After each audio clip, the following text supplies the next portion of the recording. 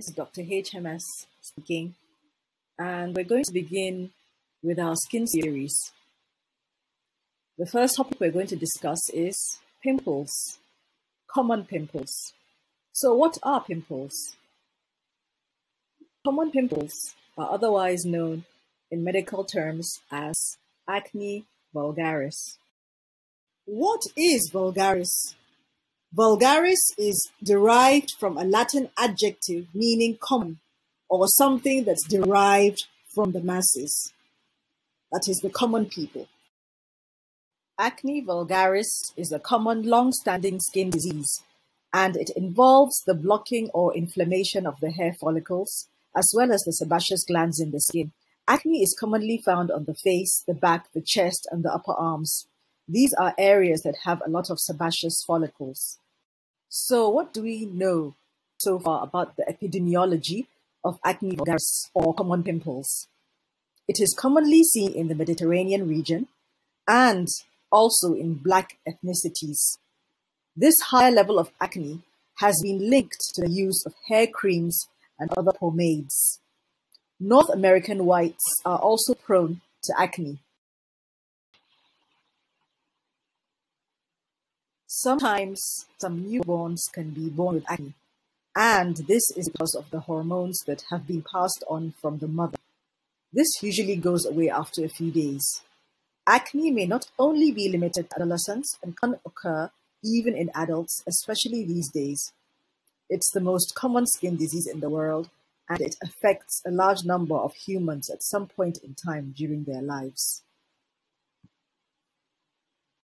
As much as 20% of individuals can have severe acne vulgaris, and this can result in permanent scarring not just on the face, but also on the mind. What do I mean by this? Some people actually become anxious and depressed because of the cosmetic effects on the skin. It has been found out that this excess sebum production in the skin of those with acne vulgaris is promoted by hormones known as androgens. And because of this higher amount of hormones in girls about to undergo puberty, the condition is commonly seen in them. However, as I'm sure you're aware, males are not immune to common pimples. There are several reasons why common pimples occur. Firstly, the follicles grow in increased amounts, resulting in the plugging of the follicles. Sebum is also found in the skin of those with common pimples. Bacteria which are commonly found in the skin are also seen. Genetics can also be involved in the physiology of acne.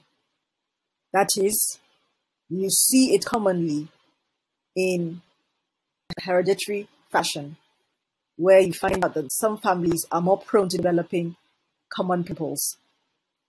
Some cosmetics and hair creams can make it even worse. Some steroid drugs and other drugs used in epilepsy, iodides, and lithium can also cause common pimples. Medical conditions like polycystic ovarian syndrome, which is a very common cause of infertility in the world, congenital adrenal hyperplasia, as well as pregnancy can trigger common pimples. When we apply this, it forms some form of pressure, like headbands, shoulder pads, and underwired bras. They can predispose one to acne. Excessive sunlight, surprisingly, can either improve or make it worse.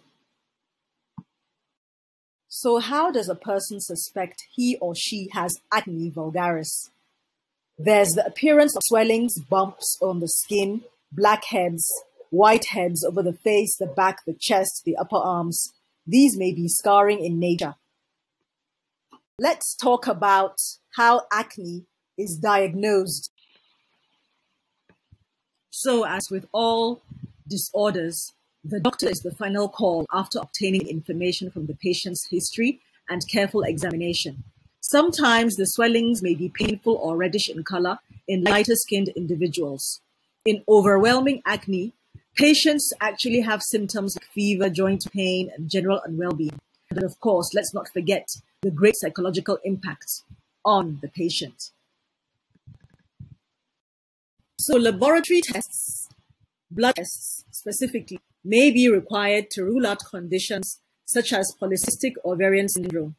Sometimes, contents of the skin bumps and lumps are tested to rule out severe infection, especially if the patient doesn't respond to treatment. So, how do we treat common pimples? The treatment of common pimples is directed towards its main cause.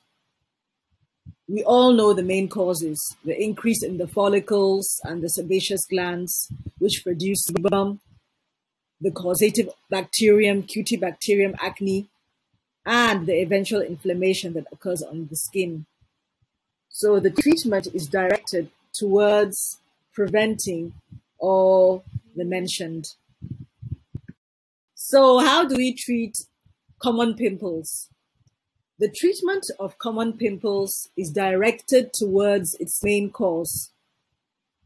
We all know the main causes: the increase in the follicles and the sebaceous glands, which produce sebum, the causative bacterium, Cutibacterium acne, and the eventual inflammation that occurs on the skin.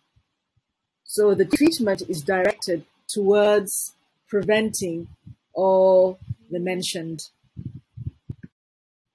The current standard consensus recommends that there's a combination of local application of retinoids and antimicrobials.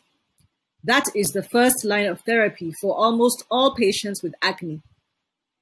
This combination treatment has been found to be superior to single therapy treatment with just one type of drug.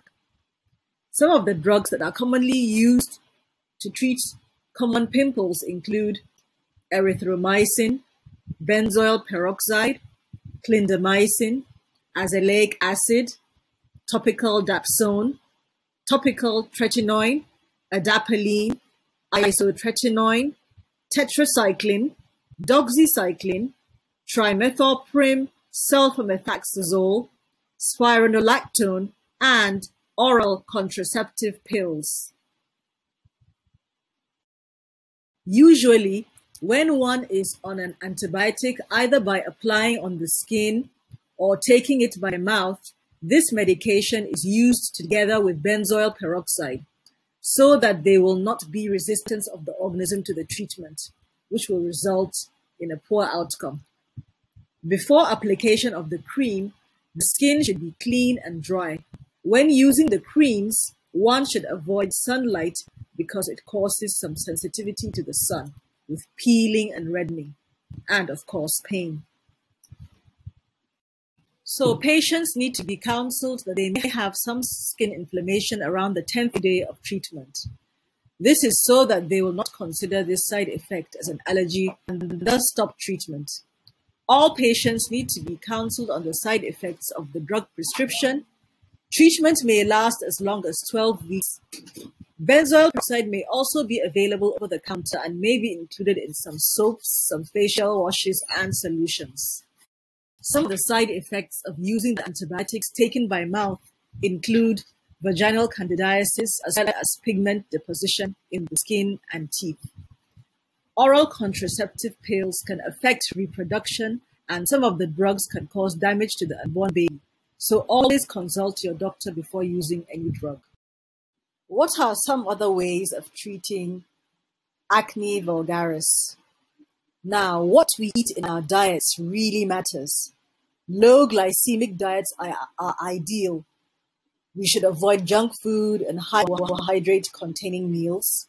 This helps to manage acne. Skimmed milk, funnily enough, has also been found to be a causative agent of acne. What are some other ways of treating? So let's talk about some of the procedures that can be carried out for acne. We may actually be able to extract the contents of the bumps from the face. This may give some relief. Steroid injections into the skin lesions can help as well. Peels such as salicylic acid or glycolic acid, facial peels have been helpful. Laser therapy and photodynamic therapy, PDT, involves applying a photosensitizer to the skin and then applying light to activate it. This can generate oxygen and helps in injuring the abnormal skin glands and also reducing the bacterial load. There is also the option for dermal fillers to aid in the acne scarring. Prognosis. Overall, the prognosis for patients with acne is quite good once treatment commences, if there is good patient education and compliance with treatment.